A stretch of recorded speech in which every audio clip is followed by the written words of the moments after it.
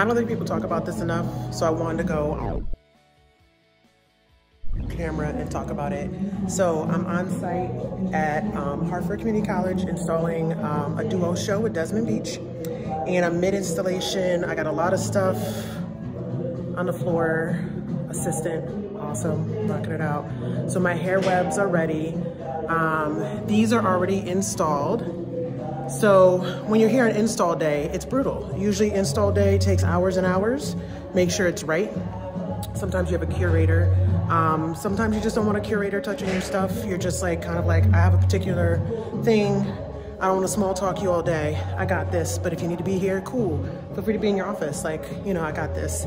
So this is one of my pieces installed for an upcoming exhibition. It is called Threaded Realities. And these pieces I have not shown hardly anywhere.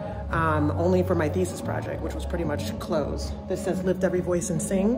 It's all about membership. It's all about being a member of different groups. And I'm talking about ethnicities, I'm talking about classism, I'm talking about all of that. And thinking that you're a member and you might find out you have a basic membership in the group. You don't have the VIP membership when you ask. And we're gonna talk about when you trip over these webs, these are all gonna be interconnected. These little tendrils are gonna kind of reach towards this one. You're gonna have the temptation to walk through or to cut through because it's gonna be work through, and you might trip over the artwork.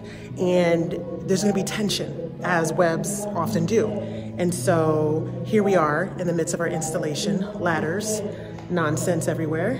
Pretty soon it's gonna be a whole web kind of line that runs through the gallery from the door behind me, all the way across the gallery, all the way into this corner. There's gonna be an